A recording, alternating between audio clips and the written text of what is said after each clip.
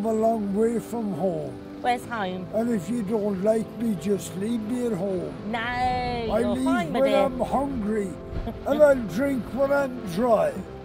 And if the world don't kill me, I live till I die. My name is Barbara Morgan Stewart, and I've been a street pastor since 2009 when we started.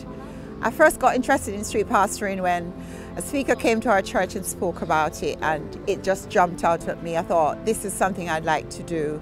I've lived in Luton since 2003, but I've actually worked in London, so doing street pastoring gave me a chance to sort of give something back to my community, give me a chance to meet the people and to understand a little bit about what happens, especially in nightlife in Luton. We come out at night and we care for people irrespective of who they are, colour, creed, nationality. We just listen to their needs. Some people, they're homeless, some probably needs food. Some people just want somebody to talk to. Some probably need direction, or they need information on facilities that are available to them.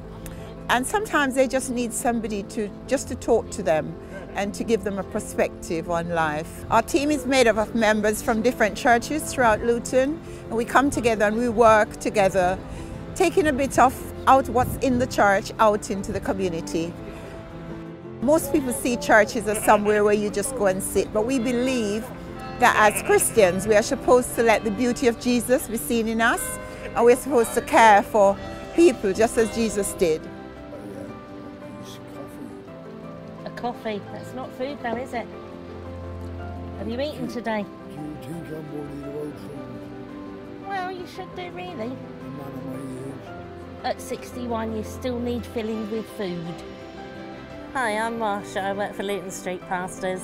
I've just come across this lovely young gentleman who's clearly had maybe a little bit too much celebratory drink today, and he's just really looking for a bit of company, somebody to chat to, and he'll be off home in a little while and get himself something to eat.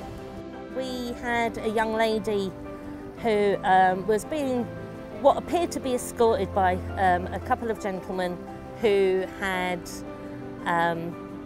they seemed to be gripping her arms quite tightly, and she appeared to be quite upset, so we approached her and had a little chat, and I shook hands with the gentleman and spoke to him and just basically introduced myself, told him who we are and why we were walking around, and he wasn't very happy with us talking to her, and so we just stayed with the lady for a little while, and the gentleman walked off.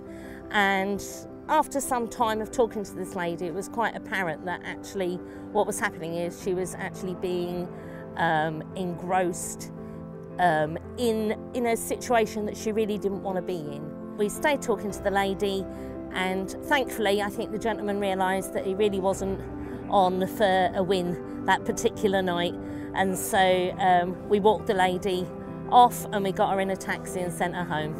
And that is what we're here to do, to make sure everybody has a nice safe night, to make sure that no harm comes to anyone, and that there are people out there that are very vulnerable and you just don't always see that, particularly ladies, and as it turns out she really was in a very difficult situation, and it happened again later to somebody else. So, you know, we managed to get that lady off and get her safe, and that's what we're here to do. Oh, it's the like of my life. Hello, Jimmy. It's the man of my dreams. I thought Barbara was the woman of your dreams. Barbara, you're losing your man, my love. See, look, you ditched me for a woman 2 minutes ago, look. Go back to your fancy woman. You ready, yeah? Yeah, all ready. Go for it.